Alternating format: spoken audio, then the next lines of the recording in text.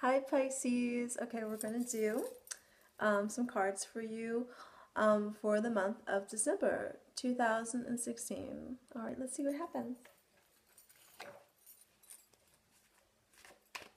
We'll do a card for the first week, the second week, and the third week.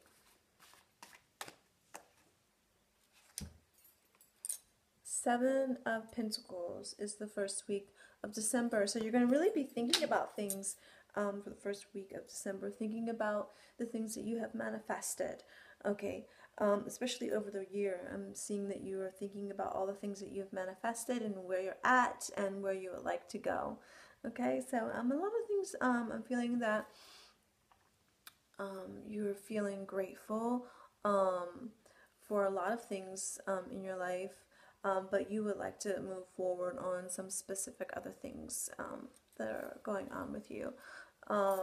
But you are feeling gratitude in general. And let's see what's going on for the second week.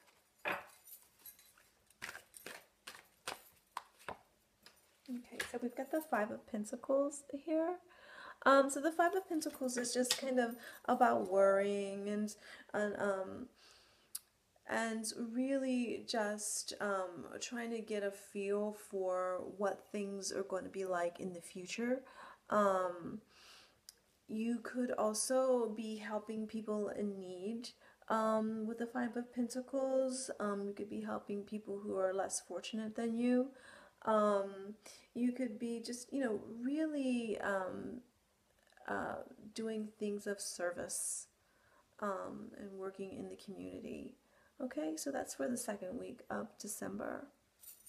Okay, let's see what happens for you for the third week of December.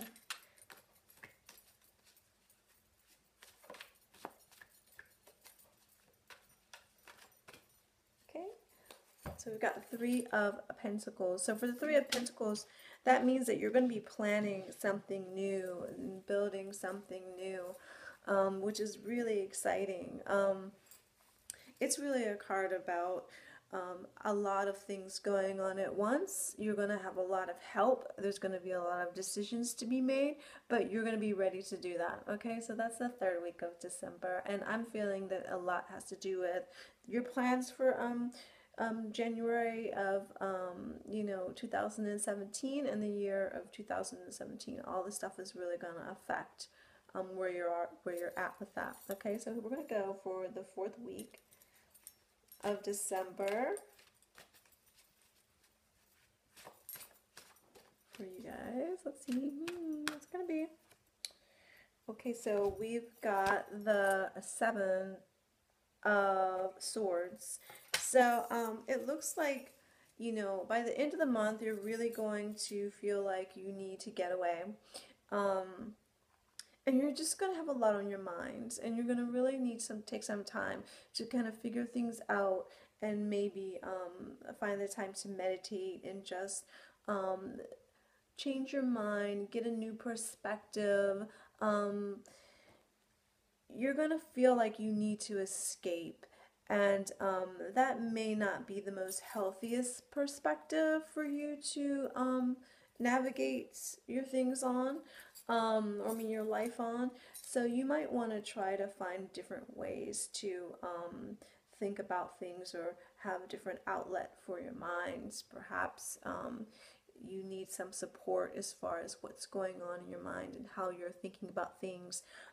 Or you just need a break, and you just really need to escape. You need to escape from your thoughts, or escape from your environments, okay, or journey and find something new, or go on a quest or something like that. Okay, so thank you very much. I love you. I love you. Oh, I almost forgot. I'm going to pick a archetype card for you guys. See what happens with that. Ooh, so one fell out. Ooh, two fell out for you guys. So let's see what that is. Okay, so we have one that is just a empty card, and the other card is the archetype of the prostitute. Okay, so let's see what that's about. Light attributes accentuates the challenge of surviving without negotiating the power of your spirit. Shadow attribute places material consideration and security above self-empowerment. Okay, so with this, I really think that in looking at all the cards together, that there's this old way of thinking that you've just really got to work through. And I really feel like it's old paradigm stuff of you really feeling like you've got to work in a particular way or in a particular manner to get things done. And this is up for healing for you. So you really need to think about that more.